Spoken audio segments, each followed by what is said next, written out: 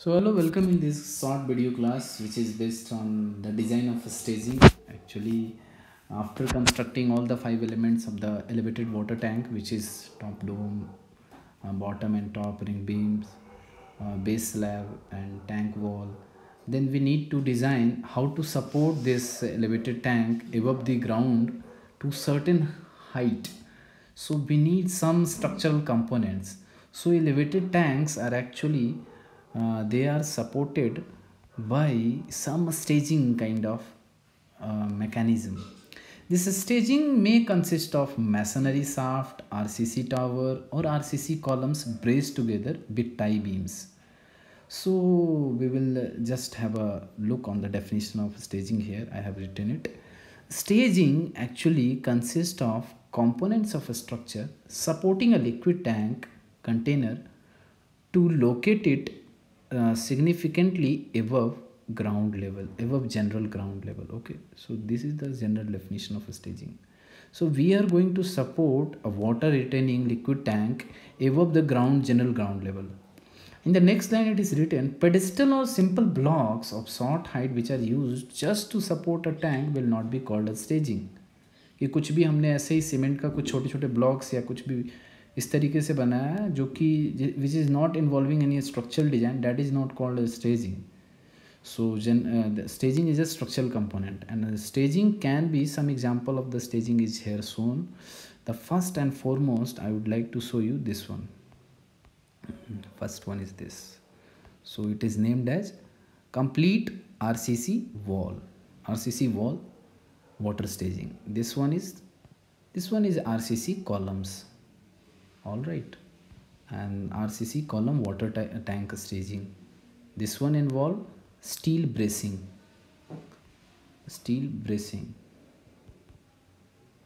and the last and this tank involves the design of masonry staging. आप देख रहे हो चारों में. एक बार हम इन्हें थोड़ा सा क्लीन करके हम देखते हैं. सबसे पहले में आरसीसी वॉल हुई है यूज, दूसरे में आरसीसी कॉलम्स, तीसरे में स्टील ब्रेसिंग्स या ट्रसेस, चौथे में simple bricks are used as masonry wall. So one important term comes height of a staging. Actually, height of a staging is what? Height of a staging is the difference between the lowest supply level of tank and the average ground level at the tank site. This is the average ground level. Okay, this is the average ground level, but the tank has two levels. The first level is the top level and the second level is the lower level, lowest supply level of tank, and the difference between these two is considered height of a staging, HSTG. So this is what the concept of height of staging. So similarly this is written here, staging may consist of masonry shaft, RCC tower, RCC column braced together. What is tie beam? Tie beam you must have seen if you remember a chair in your home, which exactly, if we draw it on a diagram, it would look like this.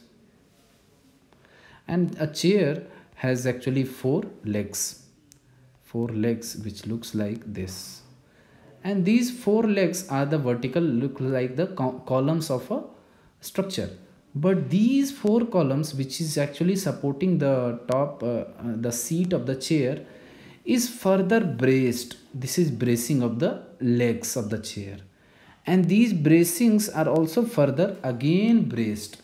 So these are the bracing member which are called tie beams. Okay, so tie beams are nothing but the simple tension members, those beams which are directly stressed under tensile forces.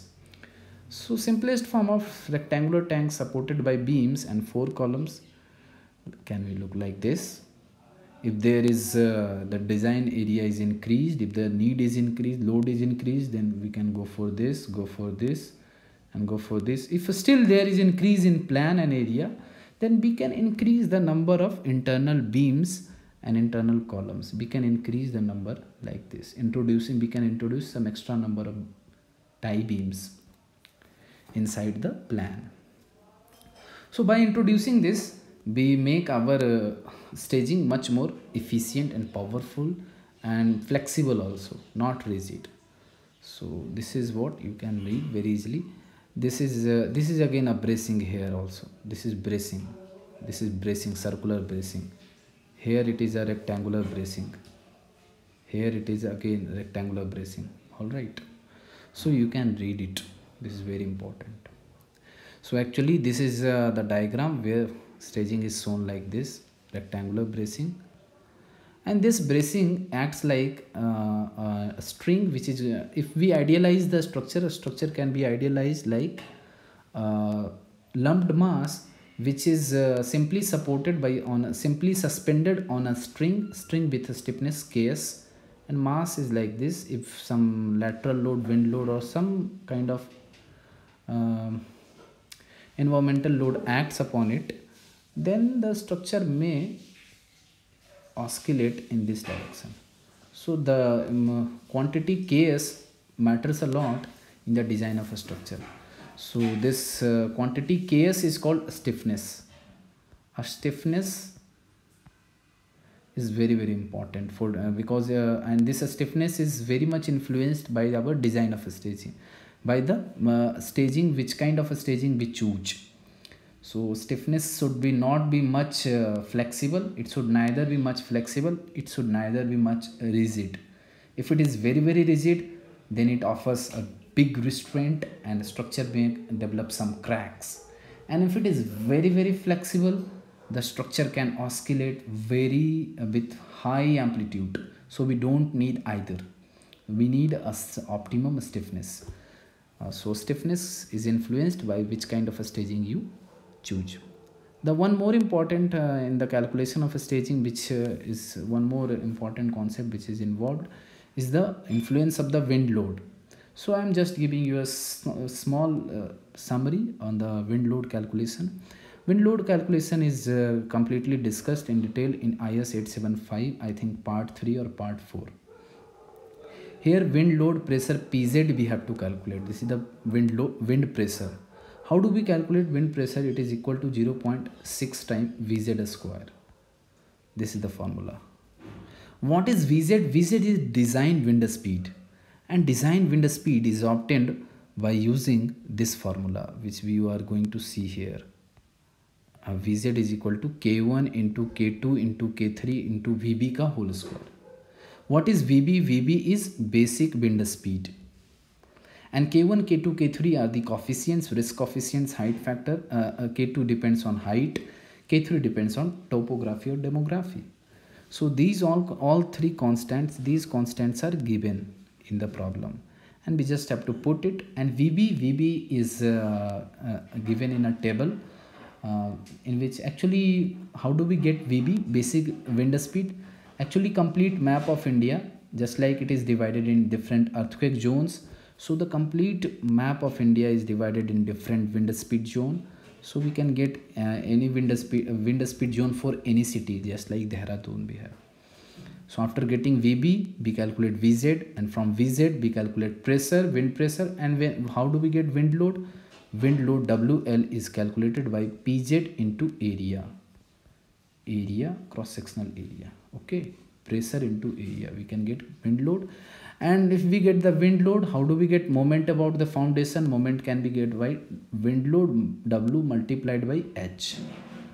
This is the moment about the bottom. Okay, so you understand it very easily in the given picture. If this is a tank, just like we have put it, a small tank here, 4 meter by 4 meter rectangular, and this tank is further supported on 4 columns. Only 2 columns you are seeing, and this column is further braced by 2 tie beams here, and this is my overhead water tank.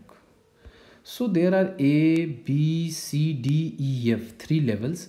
First level is here. Let me show you by different color. First level here, second level here, 3 levels are here.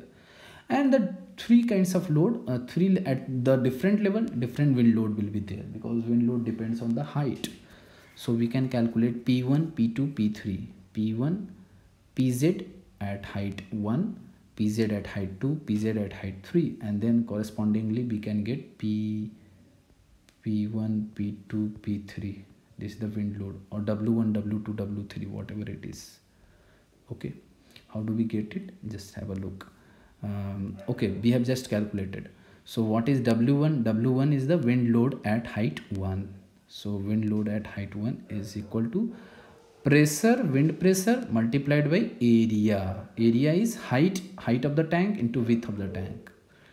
Similarly, we can calculate W2, we can get W3. I'm not going to ask you the exact calculation, but this is how the wind load is calculated at different bracings and different height of the tank.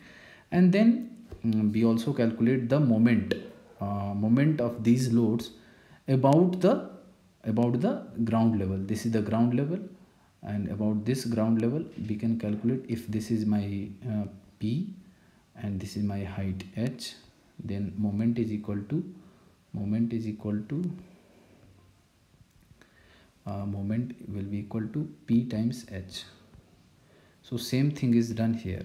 Okay, P into by 2 into h1 by 2, like this we calculate the calculation of moments, and these moments is further used to calculate mu by fck. This is a pu and mu interaction curve is there, and we use this interaction curve to get the value of pt by fck, which gives us the percentage of steel reinforcement required. And then we also evaluate ASC using this formula, and then we provide sufficient spacing with steel reinforcement in transverse as well as in the longitudinal direction.